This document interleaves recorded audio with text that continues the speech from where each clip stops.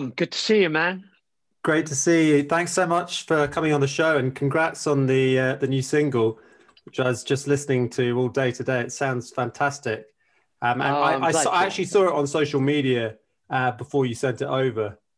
So, Okay. I really loved it. It's called All the Time in the World, and Yes. I'd encourage all of my listeners to go and check it out. It's on all the streaming services and on YouTube. But first of all, That's great.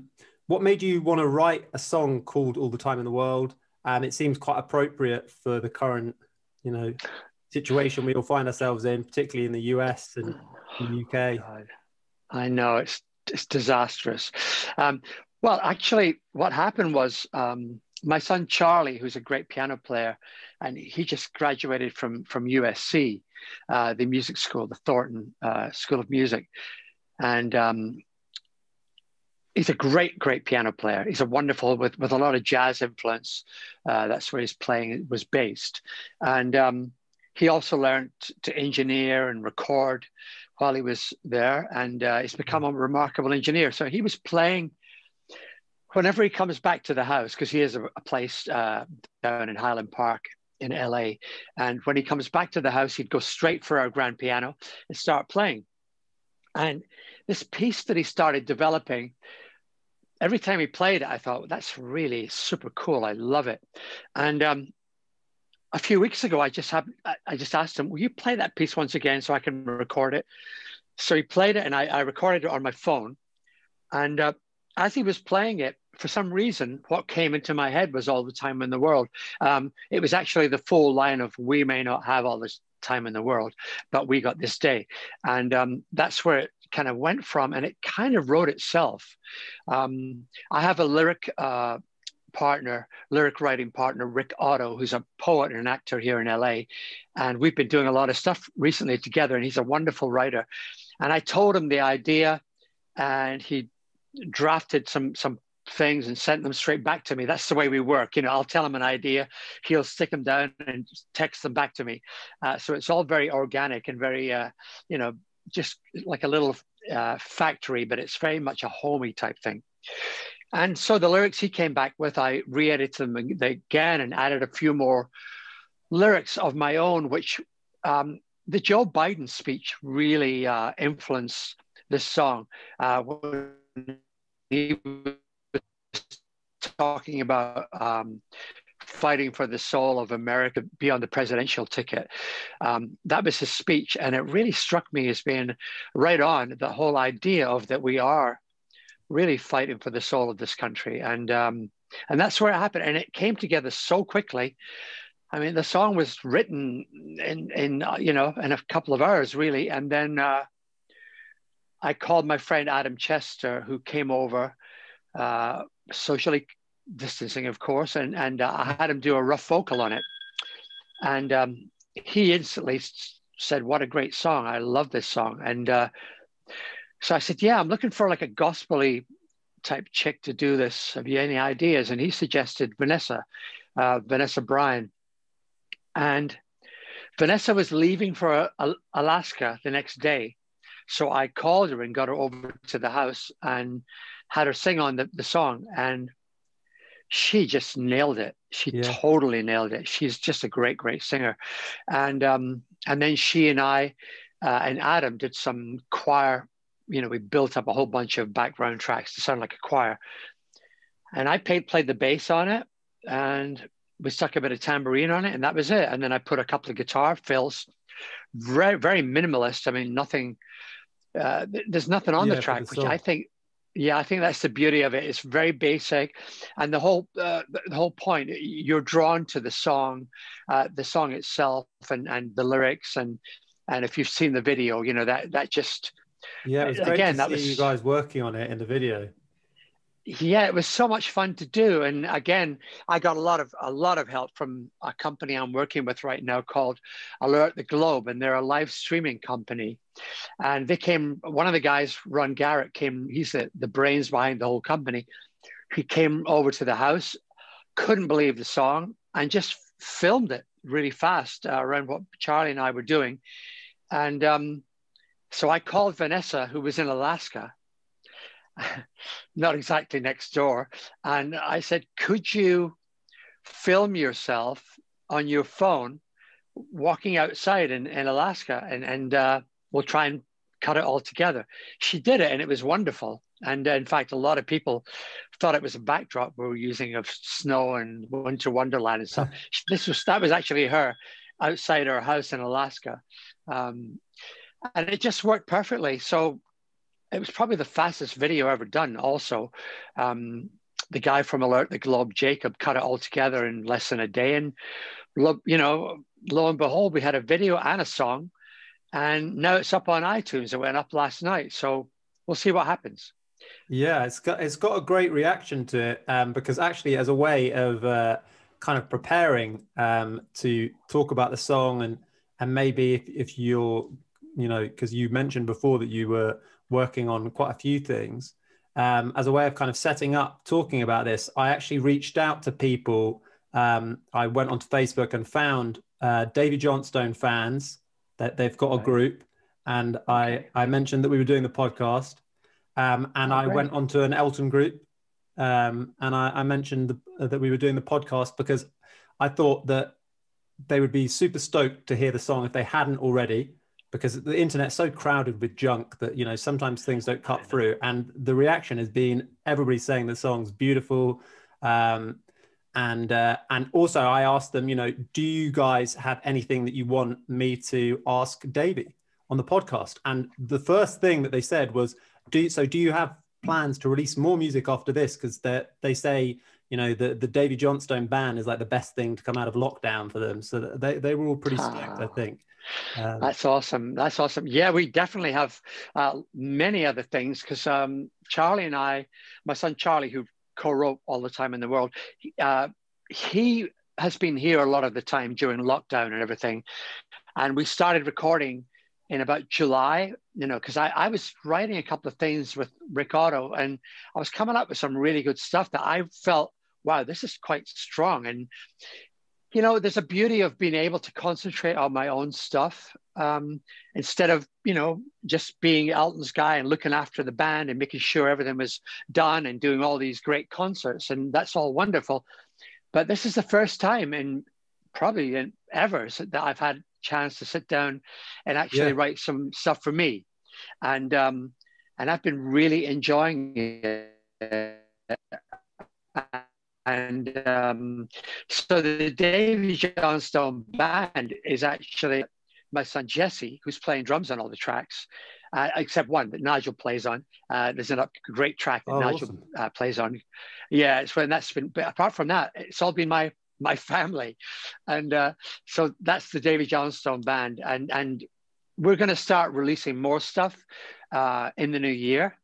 We're already mixing it right now, so it's probably going to be ready to go up sometime, you know, late January. We'll start putting tracks up there, because, you know, the thing was, I didn't really, not knowing much about how the music business works these days, because it's all such a different animal than when I was, you know, really involved with it. There's better time back then, I think. Well, maybe. Well, I think you're probably right. But the thing is, it's forced me into learning about iTunes and Spotify and these different platforms that you have to use these days in order to get your stuff heard. I mean, that's what you have to do if you want to get about. And what I decided to do is put it up on some of those social platforms, like my daughter put it up on her Instagram, and Tam released it on his Nubs thing that he's got going, and also his page. So that's kind of what I wanted it to happen. I wanted it to happen naturally, where people would hear it, and if they liked it, they'd maybe inquire as to how they could get a hold of it. And because of the nature of the song and the message that's within the song, I really felt that it was important that people came to it on their own, you know, and actually really did like it. Yeah. And I, incidentally, it's great that you mentioned. And I really appreciate you reaching out to those fans and stuff, because they're the ones who really know and who really want to hear more from what I might be doing, and I really appreciate that. So thanks. No worries at all. And there's a huge load of fans who want to hear it and are, you know, beyond excited. And I knew it would be a great a great track, whatever it was. But you know, the minute the piano came in, I was like, God, this is awesome. And Well, it's funny. he's a very I got to talented tell piano you, player. he sure is. And funnily enough, when Charlie was about 11 or 12, he's 22 now, so 10 years ago, he was studying for a jazz festival that he was involved in at school. And the piece he was playing was, I think it was called Beautiful Love, a jazz piece, which is a great piece. And his teacher, Todd Cooper, had given him some new inversions and ideas. So I recorded it again with my phone, and it was so beautiful and so heartbreakingly beautiful that I sent it to Elton. Because I know Elton's always been a fan of Charlie's, because he's heard him since he started playing piano, and he's gone like, this guy's got it. He's going to be good. So way back, I sent this thing to Elton, and he straight away got right back to me, and he said, "My God, that's so incredible." And he said it brought me to tears. It was something else. And Wow. and so when we wrote this song, I sent it to him as well, just like as a Christmas message and all the rest of it. And he got right back and said, "Oh, Charlie blows me away. And it's a beautiful song and a beautiful gift to the world, you know." So that was great to hear that back from him too. Yeah, for sure. It's funny how he's playing piano and not guitar like you, but piano, you know, like your bandmate. So Well, I'm glad he's doing that. It means that you can collaborate with him like this, which is brilliant. Another thing that recently came out on social media, which was awesome, was a little preview from Pillars of Hercules, the documentary. That was also super exciting, especially because it's talking about John Lennon. Like, I love John. I mean, who doesn't love John Lennon? But the Beatles hold a really special place in my heart, as they will for many listeners. So, yeah, for those listeners who don't know, you know, you were kind of talking about the night at Madison Square Garden, right? When he joined you on stage. Yes. Right. And then Unbelievable. You guys started hanging out quite a lot after. Yes. Well, actually, we hung out. Well, we hung out after that particular and before show. at Caribou. In fact, well, we'd been together since July of that year, and the concert was in Thanksgiving, so the end of November. And it was just, we all got on so well, and he came on tour with us quite a lot, so we became great friends. And I'd play him music. I was into, you know, at that time in 1974, and Ry Cooder and Al Green, which is one of my favorite albums of all time, the Call Me album. And they're all from 1974, you know, and so we exchanged stuff. And so I would turn him on to new stuff. And then in return, he would tell me something about the way the Beatles recorded a track. Wow. So I was getting to be a real groupie and ask him some great questions that I've always wondered about. So yeah, John and I became really close. And after that show at the Garden, Elton called me up. I don't know if I told you this on our last meeting. I think I remember that he called you up to hang out with him, right? Exactly. So John came over, and we just spent the next 6 or 7 hours having a lot of fun and playing music. And, you know, ironically, that's actually the last time I saw him, because that was in 1974, November, December. And we didn't actually come into contact.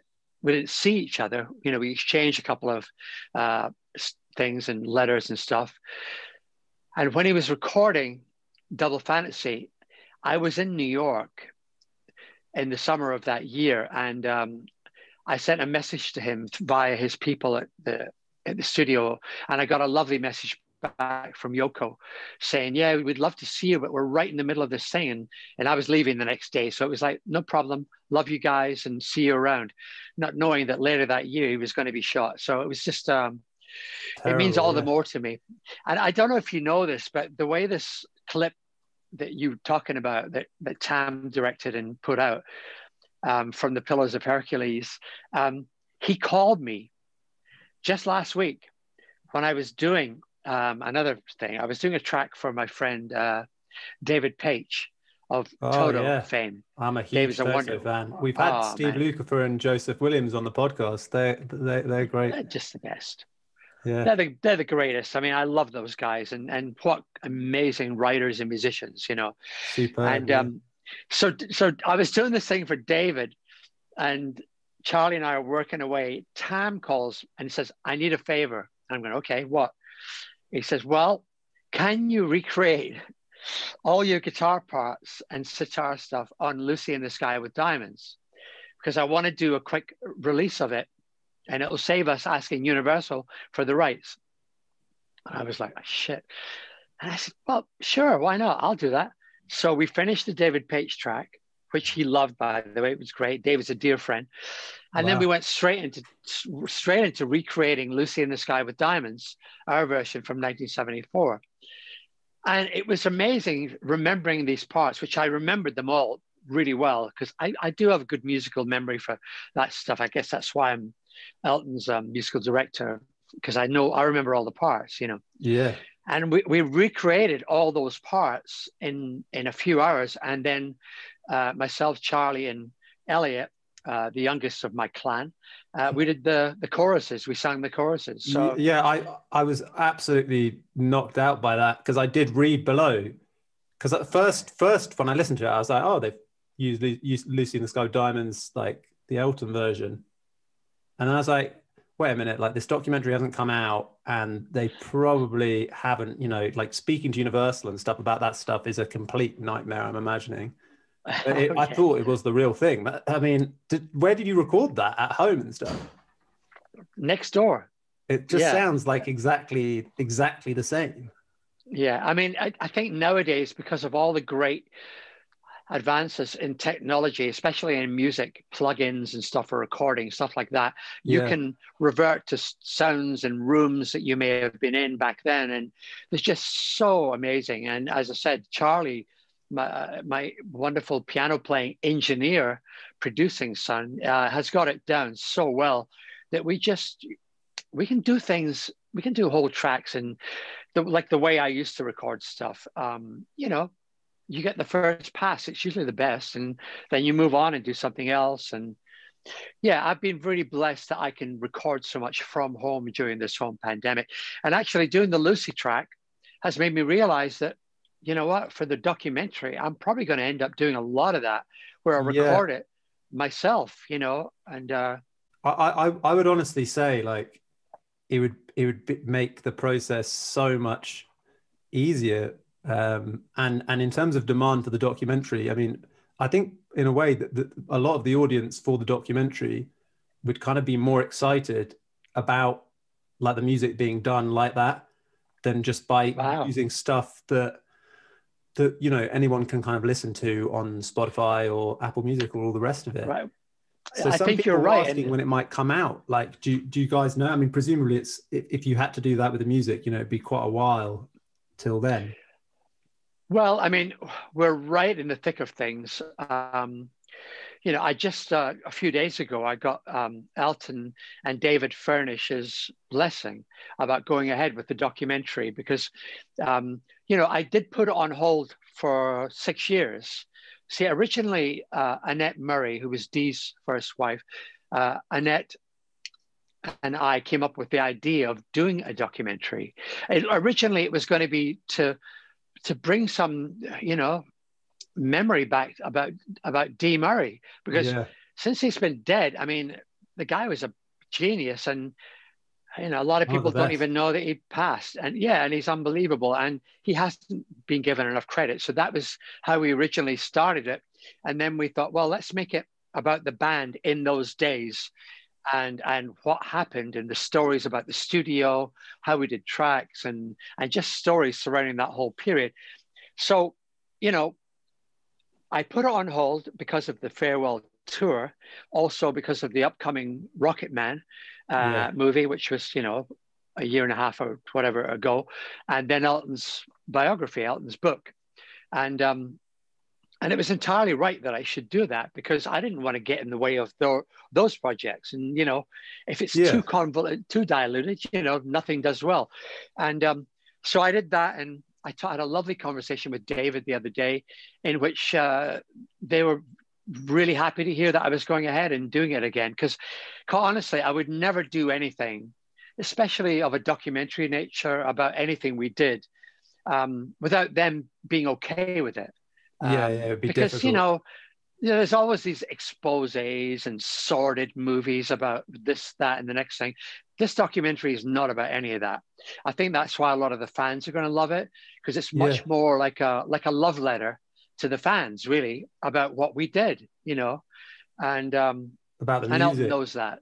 Yeah, so this whole documentary, we're in the throes right now of putting together all the last things that we need. There's about 2 more interviews that we're looking to get, and so we're probably going to be finished with all the recording of the all that stuff by late January.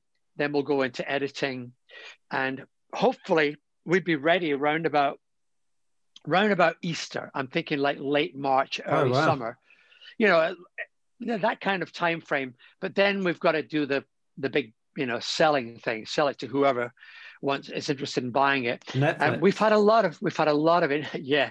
There's been a lot of interest from various sources. So we'll do the best deal we can, and then hopefully get it out there next year by summer. I'm thinking it's going to be out by summer, and there'll be also another couple of things that Elton's office are releasing to do with his career, because they've seen, just how valuable the documentary thing is, and all this thing about live streaming and online that we've all had to do because of the pandemic. They've really seen Yeah. the, because you probably saw that thing about the amount of streams from Spotify, Elton, like Yeah, 1.2 yeah, yeah. billion. Just insane. Unbelievable. Yeah, Yeah. it's been a real resurgence, because Yeah. when we first started to me and my girlfriend, when we started to go to Elton gigs, like when we were at uni, maybe, and it was big stuff, but it was like sometimes it wouldn't be that unusual to go to a gig where it was like 10,000, 12,000 capacity, which is still huge. But then now it's exploded back to like kind of what you'd expect in the 70s, like 40, Exactly. Yeah. 50,000 stadiums type of things. So it's been a huge resurgence. And It, the Spotify plays seem to be like kind of charting younger artists. I don't know whether it's the tour, yes. the movie, the book, whatever. Yeah. But I don't really like care how popular it is. Like I just love the music. I think the band is the thing that makes it, though. You guys together as a unit, to see you guys playing together after so long, like it's pretty rare in the music business, isn't it? Like what other bands, I mean, other than the Stones, have been going this I long? don't think there are any. I don't think there are any. Yeah, The only other bands that are still out there usually might have one original member, and all the rest is like just so they can go on tour. yeah, But I mean, no, I don't know. I don't know of any other bands apart from the Stones, as you say, that are still doing it, and especially not at the level we're doing at. I mean, no, which is wonderful. We're all very grateful that we can do that, and hopefully we can get back on the road and finish this farewell tour. We're all planning on it. I mean, I talk to Elton every week, and we're planning on doing it. So hopefully this vaccine, and I can't stress enough though that if only people would finally listen, to the health concerns that have been there from the very start. Wear a fucking mask and just, do the right thing. Don't breathe all over people. Don't go to these giant rallies like some people will tell you to do. And it's just an insanity. And I'm really hoping that all this crap will be over soon, that we can actually have a dignified and a really nice, nice relationship with other people in this country. Because yeah, I didn't become a US citizen this year. In fact, I didn't become a US citizen to have to be dealing with this kind of stuff. And most people I know who are staunch, who've grown up in this country, have said, this is not the country I grew up in. This is yeah, not it at all. So, everybody wants a bit of sanity back here, and hopefully the mass hysteria that's taken on, you know, fucking Hitler dimensions as far as I'm concerned. When that gets put to bed, maybe there'll be some sanity we'll get back, and that's what we're all praying for. Yeah, yeah. Fingers crossed. I mean, I think it's so bad. It's so bad to see society so polarized by what's going on, and it's made all the worse by lockdown, by people being stuck indoors on social media and stuff. You're not a big user of social media, are you? Are you? I always think that's No, a I good don't. thing, to be honest. I don't do any of it. I know there's a Facebook page that I think Tam handles occasionally when he has time. My daughter does my Instagram page. I don't do any of that stuff because I just don't do it. I decided very early on in the game, well, this is not what I want to do. And plus, I just don't have time. I just physically do not have time to do that. So once in a while, I'll answer something. And you know, don't get me wrong. I'm incredibly grateful that people do go to some of these sites and you know, pages and say nice things, and I always do my best to thank them for it. But it's just something that I know that Elton's the same way. He's just, you know, he very rarely, he's now, you know, doing a bit of Instagram stuff here and there that he will actually answer a lot of things, which is fantastic, and it's entirely correct that he should do that. Just something that I've never been a fan of. Yeah. I think it's a massive drain on time, in all honesty. And also, it is the kind of vehicle for all of this nonsense that's going, you know, all of this horrible aggression and people not managing to find eye to eye. So hopefully that will be put to bed and you guys will be able to go on the road next year. So I've got a few questions, like, obviously, you know, from the fans who got in touch. First of all, for people who are, you know, guitarists or, you know, guitar players and guitar fans, somebody wanted to know what amps you were using during the early 70s period. Okay. Well, I used, my earliest recollection, I used a Vox AC30, which is a brilliant amp. It's the amp that the Beatles used mainly, and it's the amp that the Shadows used. Hank Marvin was one of my first guitar heroes, so that's for you, guitar. So that was one of my main amps back then. The other one that I used was a Fender Deluxe Reverb, which is another great amp if you really know how to use it. I mean, I never used much of the reverb connotation on it. I just used it for the sound it would have. In fact, I used to max out everything on 11. And I'd get this again from Fender. They made a tiny little, it was essentially originally for kind of a practice amp, very small, literally about this size, called a Fender Champ. And nobody really took them seriously. But I heard John Lennon use one, and he used it on Revolution on the Beatles' White Album. And I was like, what a great sound. That is hell. The distortion on it is so, you know, nasty. And so I decided to try that on Saturday Night Select for Fighting.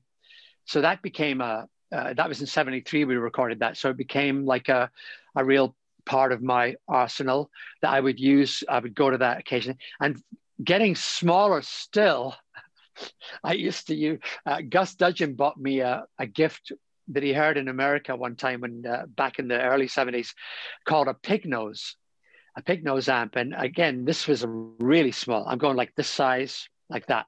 Wow. And one little speaker in it. And it came in a great, it had a little pig's nose for the volume, just one volume thing on the front. That was it. No tone control.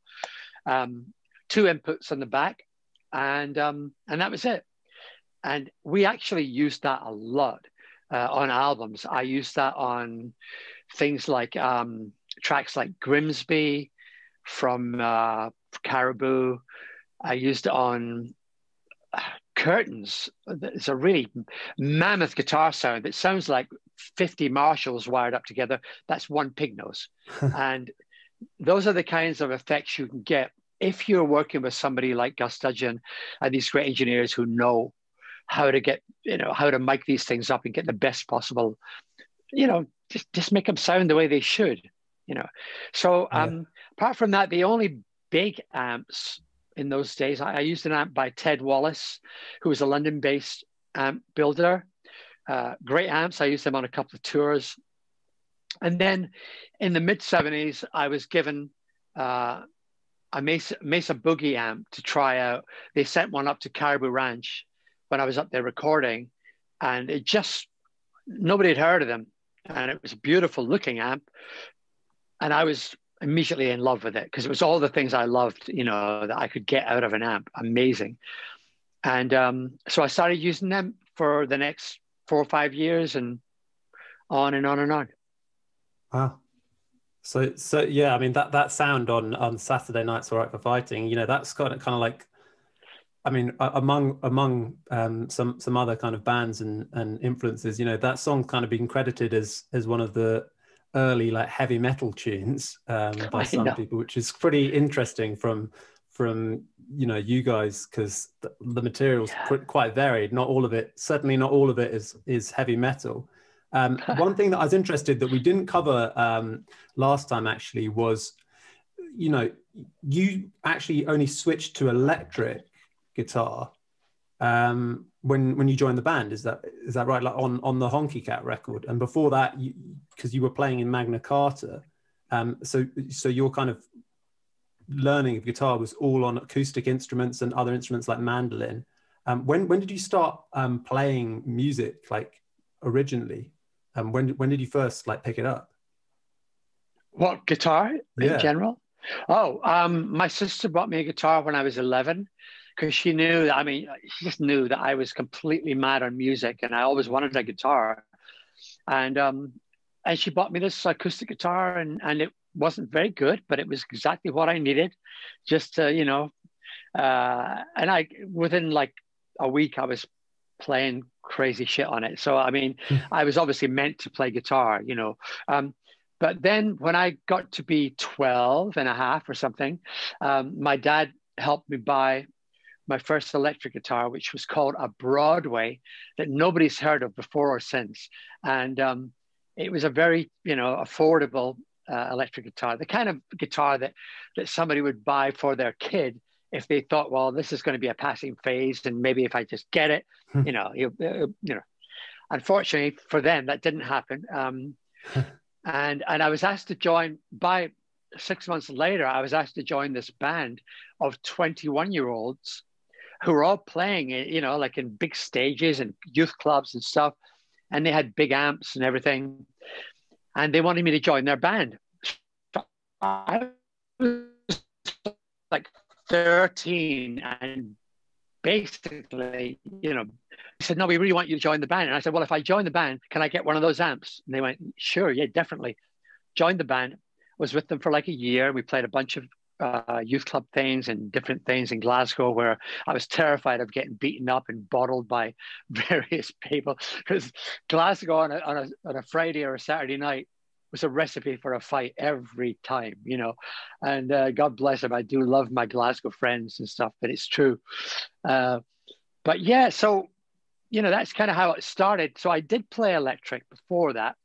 And then later, when I'd played acoustic, certainly not proficiently though, I didn't know much about it. I just, you know, pick out tunes and you had to play electric guitar.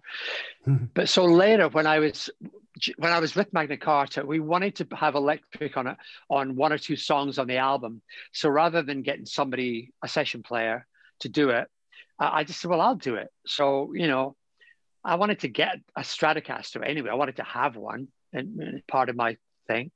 So I bought one down in Charing Cross Road, where everybody used to go on a Saturday morning and try guitars and stuff. And I bought one and, you know, played on stage a couple of tracks. But again, it wasn't my main thing. But I wasn't proficient. I think I had a fuzz box that I would love playing, and somebody gave me a wah-wah pedal. So I knew a little bit about it, but it's part of the myth, part of the story that Elton likes to say, that I never played electric before. Yeah. So it's a real myth. It is a myth. Though. It's a great myth, because I mean, I did do a session for Magna Carta before I had my second electric guitar, and I borrowed one from Peter Knight, who's Steel Eye Span fiddle player, and I borrowed this archaic guitar with not really a proper amp. It was just like a platform, a wooden platform with a speaker and a couple of tubes on it. And it was just the scariest looking thing. And I took it to the studio, and I remember all the other musicians going, you know, what the fuck is that? It must be really cool. You know, they thought that I was some mad professor. And it was like a radio that I'd borrowed from somebody. But, you know, you do what you can. You use what you can. I've always been a believer of that. What's available, that's what you use, you know. Yeah. And when you were picking up music, like from what I've read or heard, I don't know where I've got this, but from what I know vaguely, that you know, you're kind of classically trained in the sense that you can read music, right? I mean, you would have to kind of to be the musical director. When did you pick up those type of skills? Was that kind of before moving to London and stuff? Oh yeah, that was the early days. That was way back when I was 7 years old, because somebody came round our classroom when I was 7 years old. So I'm you know, a little tiny kid in Scotland, and the question was, hands up if you want to play violin. And for some reason, my hand went up like that. I don't remember putting up my hand, but my hand, I think it was maybe some kind of a God shot, and. You know, and they said, fine. I was the only one in the class, so fine. Report to this on Friday and you'll start your violin lessons. So I started reading music and playing violin at a very early age, at the age of 7. And I progressed to playing in schools, orchestras. But my heart wasn't in it. I didn't like the classical, the orchestral thing. I love orchestras, don't get me wrong, but it just wasn't what I was. I didn't like the idea of sitting with 30 other people, you know, and some guy shouting at you because you were playing the wrong fucking note. So it wasn't music to me as such. It was more like, you will play this or you will be punished. You know, it was like, ah. So I started playing the violin like this. And that's when my sister bought me the guitar. But, you know, so I kept some of the skills. I'm not proficient reader anymore of music, but it did definitely help me even up to the early days of working with Elton, because when I did those early sessions with him and with other artists, when I was a young session player, you had to read music, you know, because Buckmaster would come in with a chart. It was like, wow, you know, shit. So, you know, you had to have some basic sight reading skills in order to do that kind of work. And that's kind of carried me through in many ways, but quite honestly, I don't use any those skills much anymore. You know, if I need to work, usually working with a conductor or a choir master, and you know, they have that job to do, I'll just basically show them where this is where the chart should move here and there. Yeah. That's really interesting. And that I find that really fascinating in the sense of how many kind of people in a similar position to yours, you know, like really top flight like act, and you're the musical director, would read music. Is that common in pop and in rock music? Because like Jeff Lynne, I heard, doesn't read, and like there are a bunch of other examples which all have escaped my mind. But like Paul McCartney the other day was just saying, like, sheet music is just like dots on a page to me. Like I don't understand any of it. So But is it that needed to play like rock and roll and pop and these type of styles? in certain areas, it depends what your basic thrust is going to be in the world of music. For me, it was important because I wanted to play with a lot of different artists. It was also I wanted to make a living as a musician. So it was important to me, if I showed up at a session, that I was working with an artist and they had music they wanted to play. It was important that I knew some of that. And ironically, on one of the sessions I did for, I don't know if you won't remember, but there was a folk singer called Julie Felix, and she was on David Frost's weekly show, and she was quite a big deal back in the late 60s, early 70s. And I was brought in to play on one of her tracks, and John Paul Jones was producing it. Wow. And it was a chart. And so people like John Paul Jones, Jimmy Page, they come from that school of doing a lot of studio work, so they know how to read music.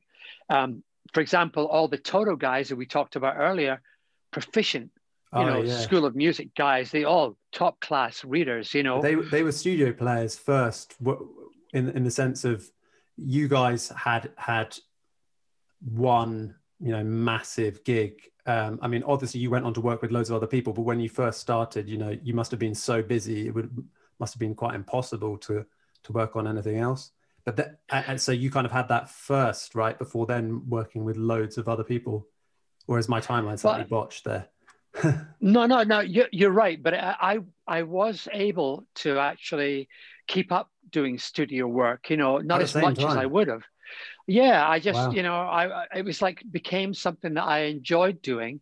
And again, because I met Steve and David Page, Steve Lukather, David Page, Steve Picaro, Jeff Picaro, all these guys, because they were all top session guys. So yeah, I would be doing a session, and I would go in and do a session with like Richard Perry as producing and for somebody, and I'd walk in and there'd be Jeff behind the drums and Bob Glob from Linda Ronstadt's band on bass, and Waddy maybe playing guitar, another one. There was a camaraderie about it that was really fun. Yeah. And so it became something I enjoyed doing. I think if you didn't read music, or at least have an understanding of some of that stuff, then you were very limited in what you could play on. So I kept it up for that reason, that I enjoyed playing on other people's stuff. And yeah, you're right though. I mean, for rock and roll, essentially, I mean, if you're the Stones, for example, so much of that is by feel. Yeah. I mean, I love the Stones. I really love them. But their stuff is so much feel, and just the way they put things together, it just is so clever, and so unpretentious and not contrived, and all these great words that you can describe with a lot of rock and roll acts. So it doesn't really need to be notated, Yeah. But I bet you all their songbooks and all the rest of it, they'd have to hire somebody straight away. Noted down. Yeah. So actually, I got to tell you something. Last night, for some reason, I started playing a track. This song has no title, which is from Yellow Brick Road album. Oh, yeah. And it's one of those songs that doesn't really get heard very much.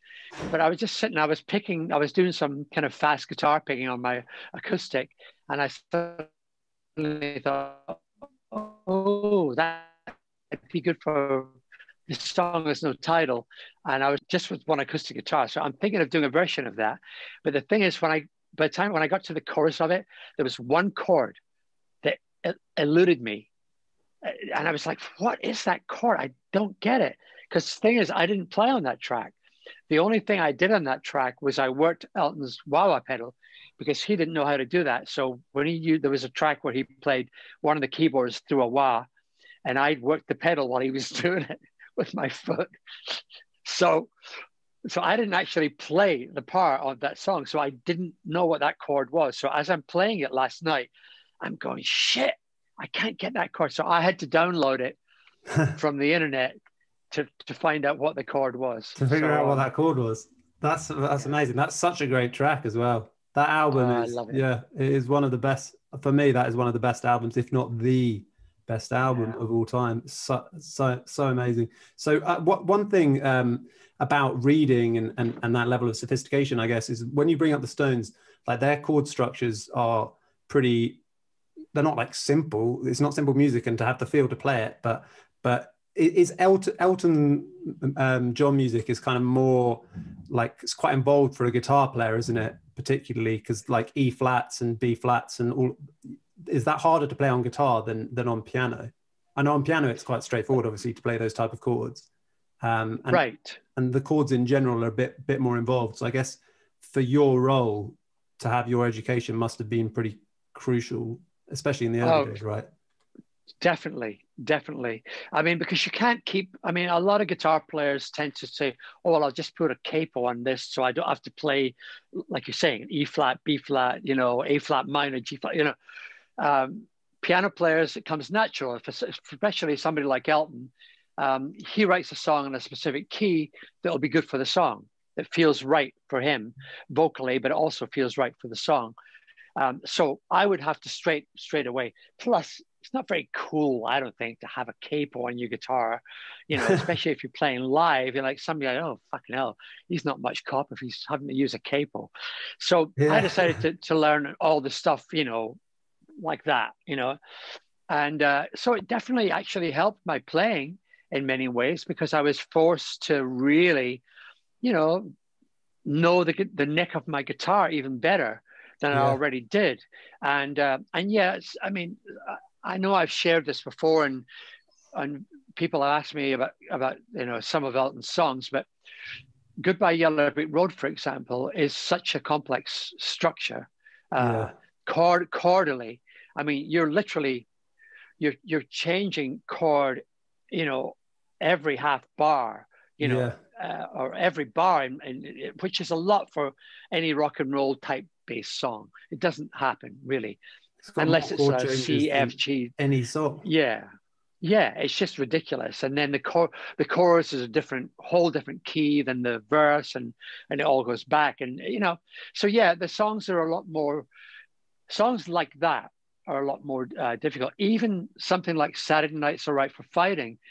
I've had to show a couple of seasoned guitar players what they'll say. Well, what's that chord there? Because that's not, even though it's a ballsy rock and roll tune, there's a lot of stuff in there that most guitarists would go, what is that? So again, I think it's all down to you finding things that people will enjoy when they hear it, and other guitar players will be able to pick it out, but not always. There'll be something in there that will be like, oh, they'll never get that. And in many ways, I would stick something in for that reason. I'd know that, well, nobody's going to know exactly how I did that. And I've seen a couple of those sites where they say, those things where somebody will say, this is how you play Rocket Man. And, so I actually went on that the other day, and it was so fucking wrong. I could not believe it. I was laughing so hard. And while this guy was explaining and trying to go, this is what it is. And I'm going, no, that's not it. I was like shouting back at the screen, go, that's not it at all. You don't have it, Yeah. And, I think a lot of them are wrong, because during lockdown I learned how to play piano, and it was like, because all the chords, I mean, I'm still shit, but it was something to pass the time. But on all the Elton tunes, it was all like, all the chords, not all, but pretty much every song would at least have one or two wrong chords just by ear, and it's just quite quite bizarre that these guys, like, I mean, there are some very good ones on the internet with education, but we're talking about the Toto guys who are so talented and know how to read and all that stuff. Right. That band was really, and David Paich, they were very influenced by what you guys were doing, weren't they? Big Elton fans and big fans of you guys. Absolutely. In fact, I'll never forget Jeff Porcaro saying to me, we were in the studio doing something. I don't even remember what it was, of course, but we were chatting, and I do miss Jeffrey, by the way, one of the greatest drummers of all time. Yeah. And we were chatting about something, and I'd heard that they were going into the studio. This is before the band had a name or anything. And I said, so how's it going? He said, oh man, we're so enjoying it. He said, our guitar sounds are sounding like what you do. When you have layered sounds and that really tight distortion. And he said, it's sounding like you guys are doing. And I thought that was so sweet that he said that.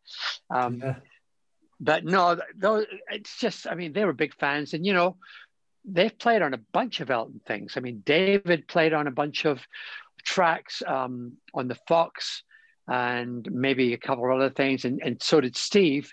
Steve played on a couple of tracks. And Jeff Porcaro played on a couple of things right up to, I think, Jump Up.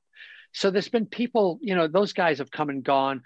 If I haven't been around, where Elton's used other people, and, it's all like a big club. We're all each other's biggest fans, really. We're all like professional mutual admirers, and It's interesting on that subject, though. I was talking to another dear friend of mine, and I promise you I'm not name dropping. I was talking to my friend Eddie Vedder, who's a dear friend of mine. And we were talking about music in general. And he was so excited to tell me he's got this new music system in his house. And he said, you will not believe the way this thing sounds. He said, it's right back to the way you should listen to music. It's the way that you guys recorded. And I said, well, specifically, what are you talking about? And he said, well, the best album ever, there's no question about it, the best sounding record with the most space around it is Captain Fantastic. And I'm going, really? He's going, yeah. And I'm talking about, this is Beatle albums, whatever. Every album you hear, Captain Fantastic is up here, number one. Number two goes down here somewhere. He said, I swear to God. So he was telling me about the space between, because if you think about it, there was nothing on those albums. There's myself, Dee, Nigel, Elton, and Ray Cooper. Yeah. And that was it. So there is ultimately, you can hear each part so well on those tracks. And the songs are so, I don't know, they're really, they're quite emotional in many ways and quite moving. And there's hardly any singles. It's amazing work, the whole thing. But it was so nice to hear Eddie saying that. And I'm thinking of trying to do a version of one of his favorites of Someone Saved My Life Tonight and get Eddie to do it. Because that would be awesome. That's such a great band. He's such a great. He's so artist. Great. And this is what happens when people who have come up maybe 15, 20 years even after us, they mention us as being some of their main inspirations. And that means a lot to me when I hear that. I mean, there's so many of the guys that know all these songs, and it's like, really? So I get, okay, makes sense, I guess, now when I think about it. And from different genres, and like, because I saw years back when I think we had been in Vegas. We were following the Vegas show anyway, and Metallica are one of my favorite bands. Like, I've been to see Metallica, I don't know, 5-6 times, a lot of times anyway. Oh, right. And then I saw like Kirk Hammett was playing with you guys, and it's just that's so awesome that he would be a fan of your guys' band. But I can see, Saturday and Bitch is Back and that stuff, that would be so influential, because that was pretty groundbreaking back then. That was early 70s.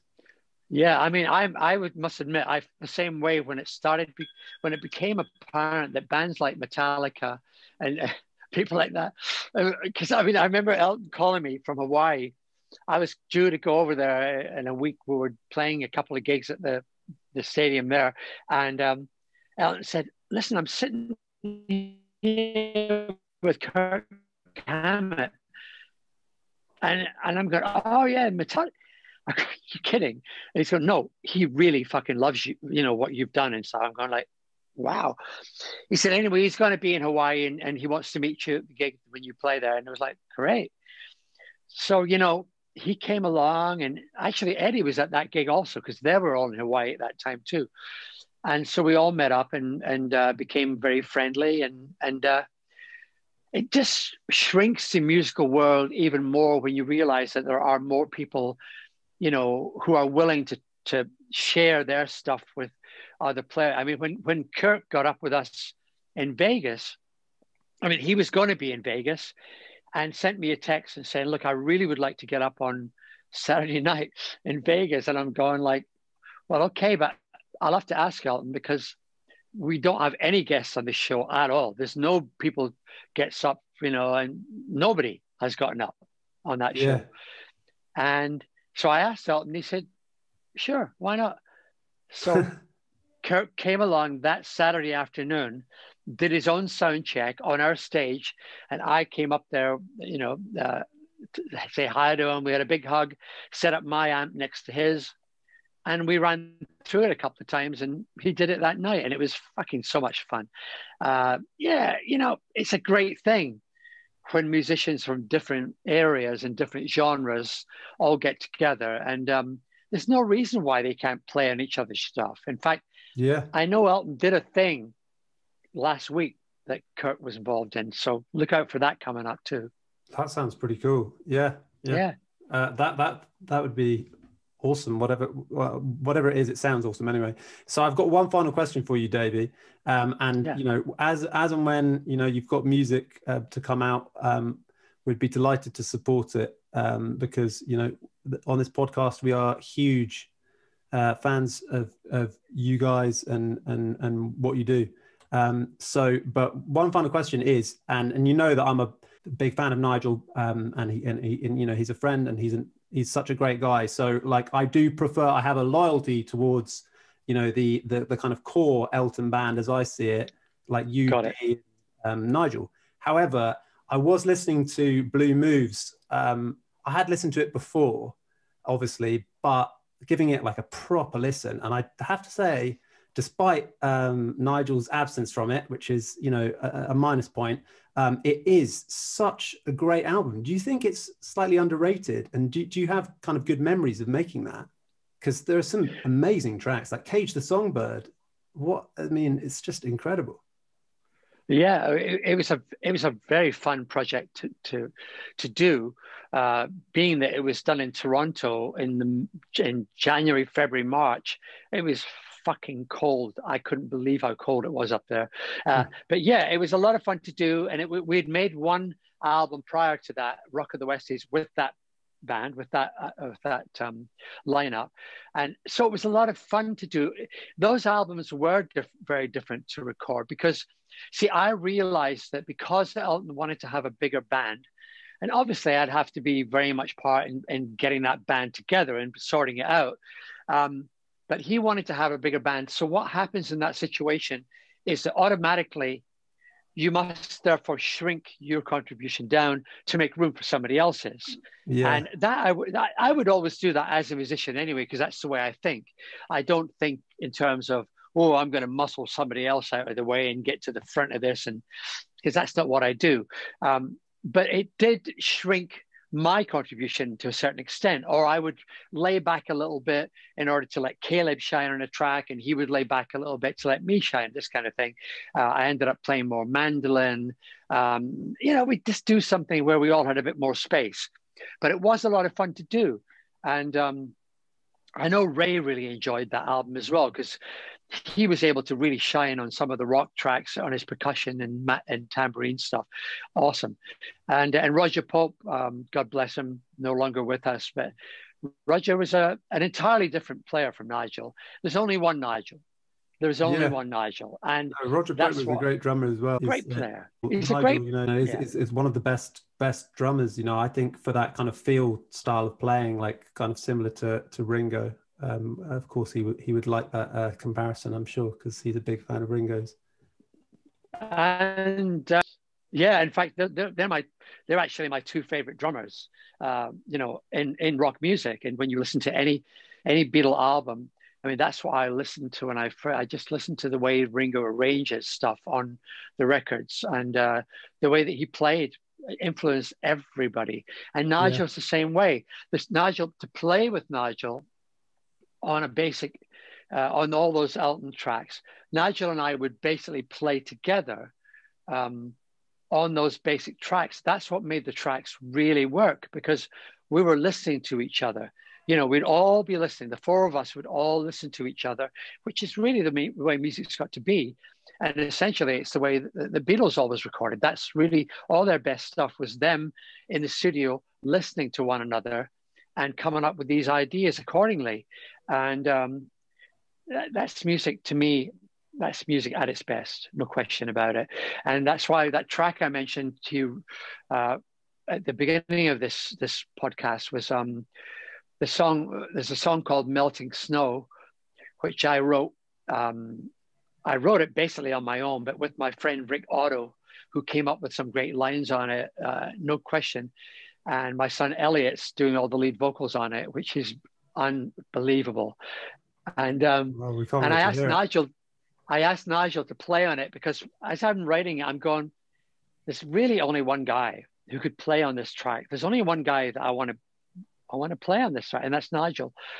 And I know how super careful he has to be, you know, because we're all getting up there in age, you know. Yeah. I mean, Nigel's 73, you know, I believe I think it's February, Yeah. or maybe he's going to be 74. Anyway, he's up there. Yeah. I'm going to be 70 next May. So we're all getting old. We have to be very careful. But I said to him, look, Nigel, if you feel like it will be totally safe. There'll be nobody else around. I'd love you to play on this song.